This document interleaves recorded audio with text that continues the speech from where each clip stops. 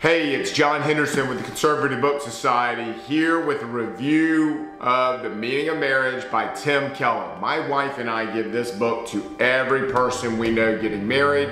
I'm going to tell you why we do that, why we find this book so valuable, and give you 4 takeaways, 4 things that you need to know today to start improving your marriage.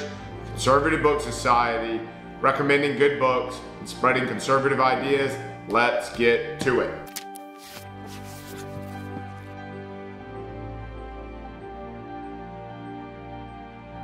The Meaning of Marriage by Tim Keller is an excellent book, but let's start with the basic facts. The Heritage Foundation and lots of other organizations have studied marriage for many, many years. One of the things that they have found is that married people are physically healthier, emotionally healthier, and more stable, make more money, engage in more intimacy, that they are better for communities, and that raising children in a 2-parent mom and dad household is excellent for children. Children who are raised in those environments have higher test scores and reading levels and perform better academically, and they are also less likely to act out. One of the numbers that speaks out in my mind is that 85% of inmates have the one thing in common, and that one thing is that they were raised in single-parent households. And so it is clear that families are good for the individual, but they are also good for our society as a whole.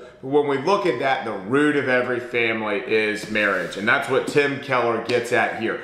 Let's break this review down into a few segments. First of all, Tim Keller bases this book is based on a section in Ephesians, and we're not going to get into the biblical aspects today. I'm not a theologian. That would take an entire sermon of a different course.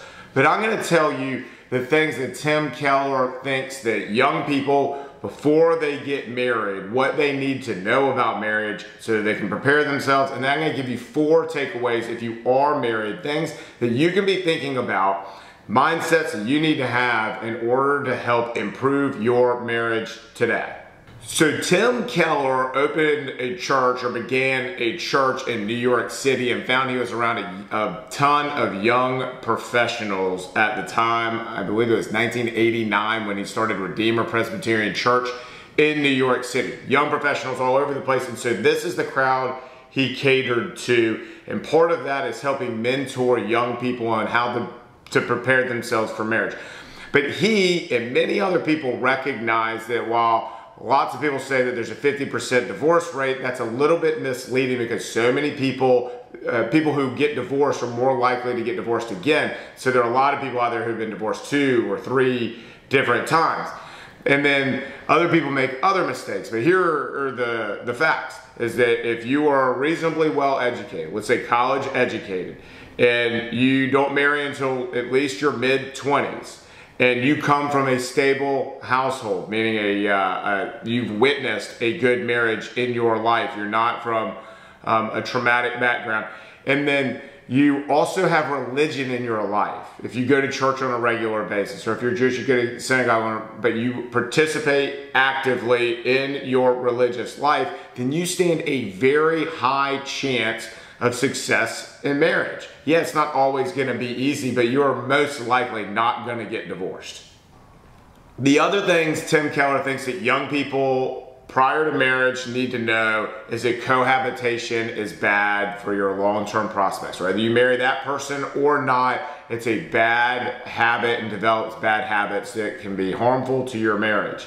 He thinks that all young people should be preparing themselves in their early teens for who they're going to marry when they grow up as well. Prepare yourself now for your husband or for your wife when you grow older.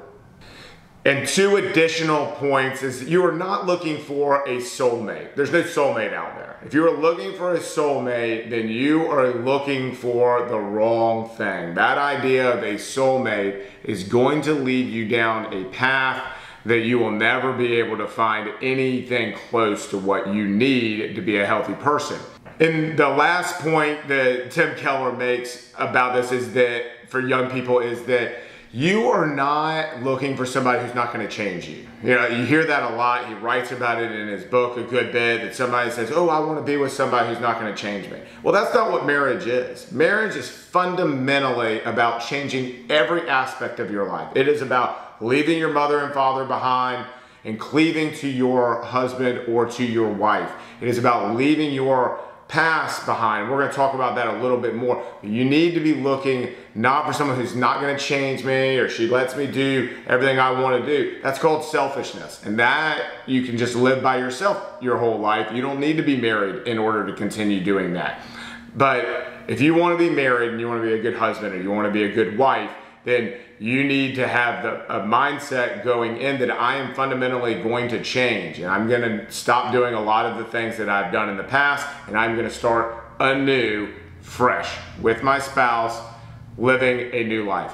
And on that point, you don't ever know when you're getting married who you're actually marrying. You know the person who showed up for the job interview, but you don't really know the person that you're marrying for many years into it, and that is also going to change.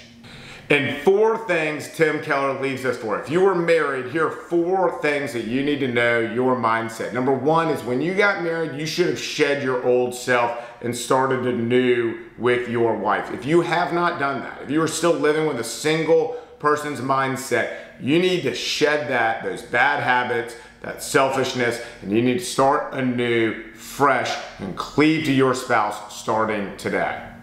Number 2, you never marry the right person. So this idea that there's a soulmate out there and maybe you did marry your soulmate, kick that nonsense out of there. You're never marrying the right person. Nobody is perfect out there, and it is not your spouse's job to make you happy all the time and to to make it so that that is your soulmate. Marriage is about much, much more than I married the right person and that person isn't making me happy and so therefore I want a divorce.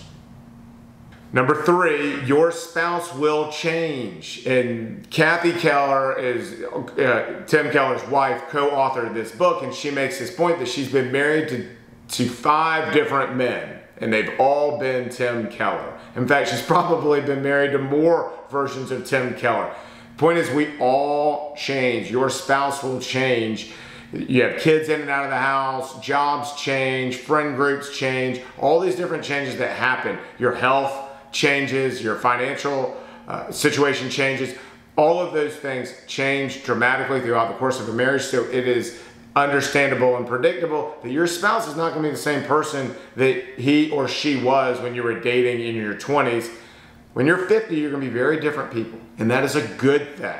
And lastly, number 4, spoil your spouse. For the young people out there who aren't married yet, that means don't spoil boyfriends and girlfriends. Don't waste all your best material on some girlfriend or some boyfriend that's only just going to be somebody, a passerby in your life. Save your good stuff for your spouse. And for those of us who have been married for a long time, remember to spoil your spouse. It's not just flowers, but it's saying nice things. It's doing nice things. It's figuring out what is their love language or whatever you might be able to do to help spoil your spouse and make them feel special. It's a special relationship. It deserves attention. All right. That's our review of the meaning of marriage. Those are the reasons why we give this to everybody who is getting married, to help encourage them. The more good marriages that exist out there in the world, the healthier our society is going to be, the better our children are going to be. We thoroughly enjoy this book, both my wife and I. This has been John Henderson with the Conservative Book Society. Thanks for watching.